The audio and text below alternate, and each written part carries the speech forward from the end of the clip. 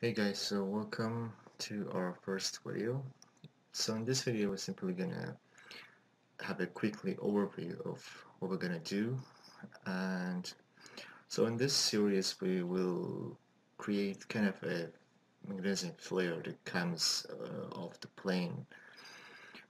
So I just did some quick research of how it will look like. So it's something will look like this. We mainly will concentrate on the pyro thing rather than the loop development thing. So we'll also deeply cover the Houdini clustering thing, which especially in this scene helps us a lot. So first we'll bring our object, our model, airplane model. We'll animate quickly, then we'll apply our create and apply our source. And then finally we'll create our beautiful pyro source to it.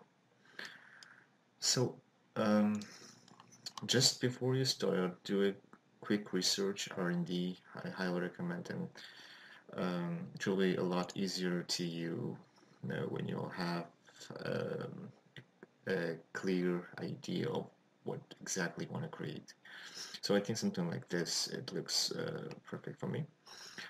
So okay, so in the next video we'll go start and bring our model.